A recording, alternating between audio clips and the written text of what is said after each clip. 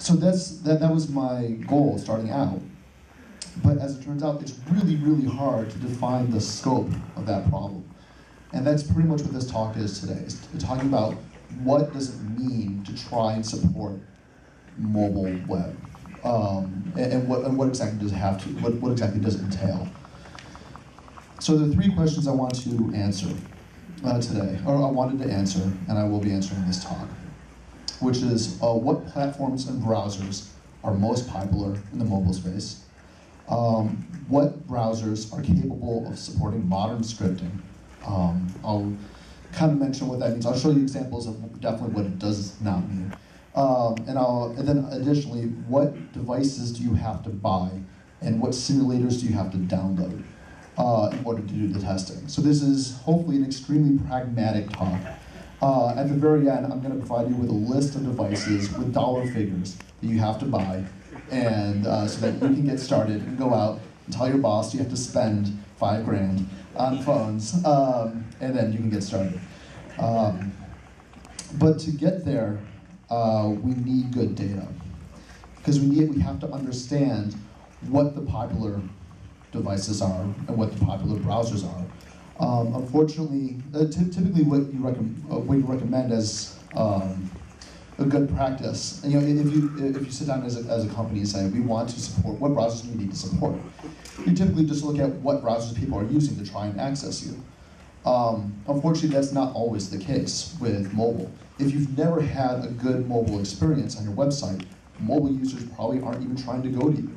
So you kind of have to look at what the larger audience is doing.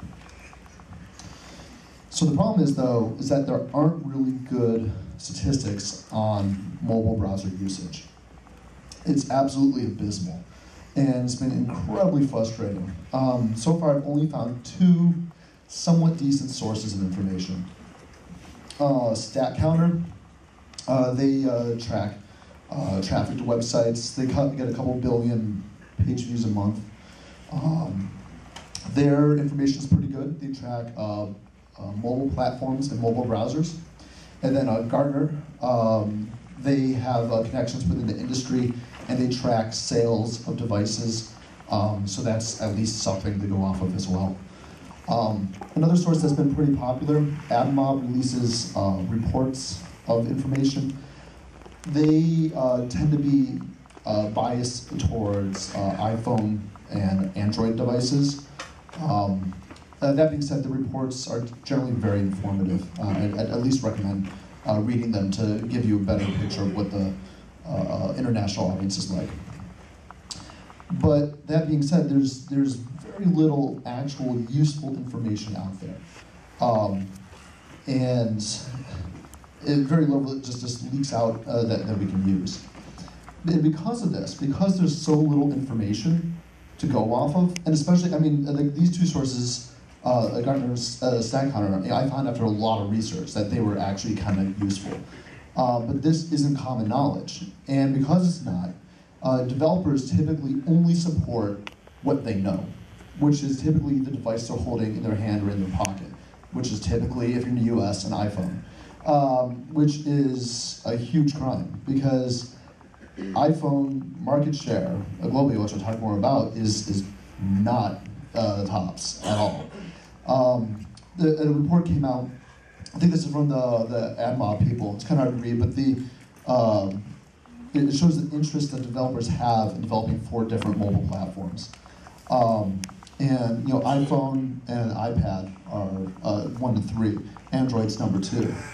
And then you kind of have the BlackBerry, Windows Mobile, then a whole bunch down here at the bottom, Symbian, Palm, Migo, Kindle, etc. And this chart is rather skewed. And it's really unfortunate because the reality is quite different. So Stat Counter, some of the information about platforms that are popular. The most popular mobile platform is Symbian. Symbian is the operating system predominantly used on Nokia devices, and it is way more popular than iPhone is. It sells more, it's growing faster, it's used by more people, and that's undisputed. So at least here you see that some of the most popular is Symbian, iPhone, and BlackBerry. Those are the big three, especially international. If you look at the sales, this is Gartner. This is just recently, this is the first quarter. Symbian continues to dominate. It sells over twice as many Symbian devices are sold every quarter compared to iPhone. It's just not even in the same league, or it's more than twice. It's almost 3 times as much. And even BlackBerry sells more than iPhone does. So not supporting Symbian devices and not supporting BlackBerry devices when you support iPhone is really rather silly. So the hard question, though, that isn't answered here is what versions of these platforms are popular? So what version of Symbian, what version of iPhone, what version of Android are popular? And that information is not available at all. No one released that information anywhere. And it's really, really, really frustrating. It's like if I told you you have to support Internet Explorer. And you're like, okay, that's great, what version? I'm like, I have no idea. It could be 4, IE4, it could be IE9, it could be 3, I have no idea. And that's literally where we are right now. We have no idea what platforms are popular. No one releases this information. So if we start to dig in and look at the browsers that are popular, we see something, again, very different. It's pretty much the exact opposite of the desktop space. Opera is the most popular mobile browser, by far, no questions asked. So this is, and this is another case, again, with the fuzzy statistics. So Opera is the most popular, but Opera has 2 different browsers. They have Opera Mobile and Opera Mini. Which one's the most popular? There's no information on it. And again, companies are not releasing this information or making it public, and it's becoming quite frustrating. So Opera, iPhone, Nokia Symbian browser, BlackBerry, Android, etc. Those are the popular browsers that are used. So again, the hard question is that what versions of those browsers?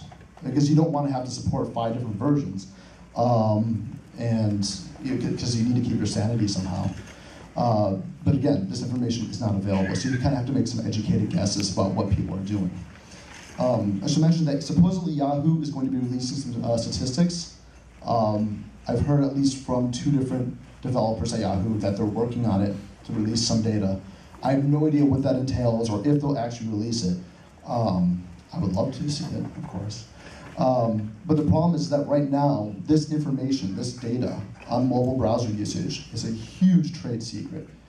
No one wants to release it because if they're using it to build better experiences for more devices. Like if Yahoo knows that they're getting 1 million people coming from this specific version of this specific browser, and that if they can make it work, then that's 1 million users that they can have that Google can't have, just as a theoretical example there. So yeah, but again, we're kind of like stuck here in the middle because we just want to make our web page work. And it's really frustrating. So as a general testing strategy, and this pretty much goes the same for desktop development, is that you have to essentially draw a line in the sand. You have to say, all right, on this side, these are all the browsers that have a decent amount of market share, that have a decent level of capabilities that we can support. And then on this side are either they have so little market share that it doesn't matter, or they're so crippled that we just can't possibly support them. And then you have to go through, buy your devices, download your simulators, and do your testing. So at least for drawing a line, I took a lot of inspiration here from Yahoo's graded browser support. I think what they do is really quite excellent, which is they say that these are all the A-grade browsers. They say these are A-grade browsers that we're going to support. And what that means is that they get fully tested against, and that they get the guaranteed top-level experience. They have another C-grade level, which it'll fall back to a very crippled experience, and that no CSS, no JavaScript, very stripped down, just tables and stuff.